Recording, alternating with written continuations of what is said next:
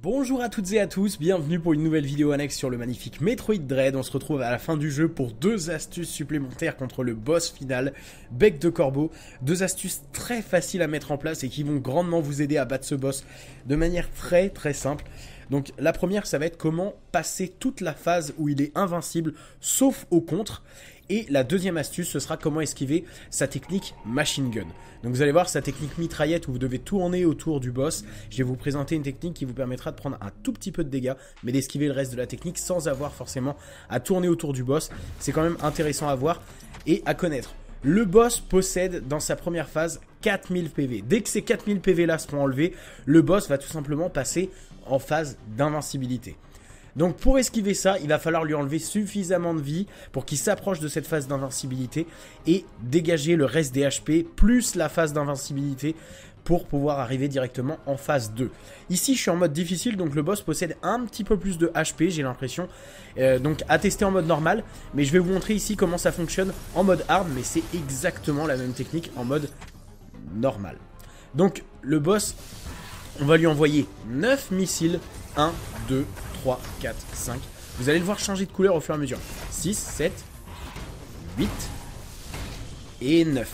Alors je fais pas attention aux dégâts que je prends ici. Si vous lui envoyez un 10e missile, vous allez automatiquement lancer la super attaque où vous êtes obligé de vous mettre en bull morphing et le boss va être invincible. Nous, c'est pas ce qu'on veut. Donc arrivé à ce 9e missile, vous allez laisser vous balancer cette attaque. Vous allez le contrer et là, vous allez bombarder le plus vite que vous pouvez.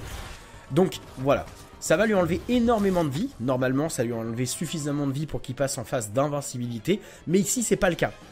Ne lui tirez surtout pas dessus à ce moment-là. On va attendre un deuxième contre. En difficile, il faudra 2 contres pour arriver à skipper l'invincibilité. Mais vous voyez que là, il n'est pas invincible. Je continue d'attendre, tout simplement en esquivant comme ceci. Ça va même pas lancer de cinématique, quoi que ce soit.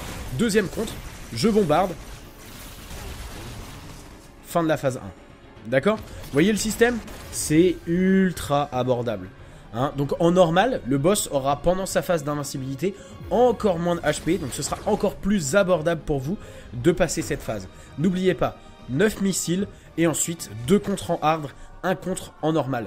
Si vous avez du mal, il ne faut pas hésiter à mettre vos 2 pouces. Hein. Dès que vous avez contré avec X, vous mettez vos 2 pouces sur la touche Y et vous faites trembler votre manette vers l'arrière, vers l'avant. Ça va tout simplement presser la touche extrêmement vite. Entraînez-vous, n'hésitez pas à regarder des vidéos et ça vous permettra de tirer au rayon le plus rapidement possible.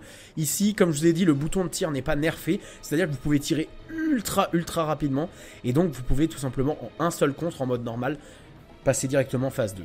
Maintenant, la deuxième astuce que je voulais vous présenter, c'est sur cette technique. Regardez. Plutôt que tourner autour du boss, hop, on l'esquive ultra facilement. Donc comment est-ce que je fais ça? Vous allez voir que c'est très simple. Alors, je vais vous détailler ça hors combat parce que sinon ça va être un peu compliqué.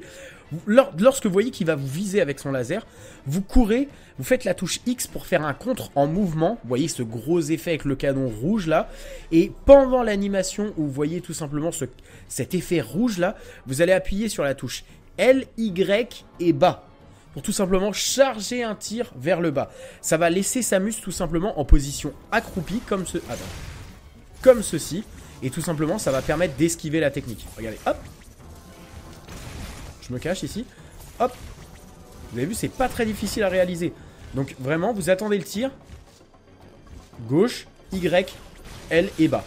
Vous allez à chaque fois normalement prendre un tout petit peu de dégâts. Regardez, vous pouvez même continuer de tirer dessus. Genre c'est vraiment abusé. Après il y a certains angles, vous allez voir quand il est placé, certains angles qui vont faire que vous n'allez pas prendre de dégâts. Si vous restez juste en dessous, ça ne va pas fonctionner. D'accord? Donc faites bien attention à ça et prenez le bon angle. Essayez de ne jamais être en dessous du boss et d'être toujours le plus écarté possible. Et si vous le faites tirer un tout petit peu plus en haut, enfin voilà, il y a certaines techniques qui vous permettront de ne même pas prendre de dégâts.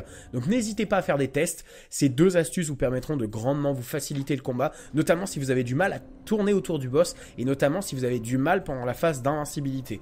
Hein, ça rendra la phase 1 beaucoup plus courte, la phase 2 beaucoup plus facile. Il vous restera plus que la phase 3 à maîtriser et le combat est à vous. c'est la fin de cette petite vidéo. Merci d'avoir pris le temps de la regarder. J'espère que vous l'avez apprécié. J'ai fait plein d'autres vidéos de skip, de tricks, etc. Donc n'hésitez pas à checker ma playlist de Metroid Dread. Vous y trouverez toutes les ressources nécessaires pour devenir un dieu à ce jeu. Prenez soin de vous et à bientôt pour une nouvelle vidéo sur Metroid.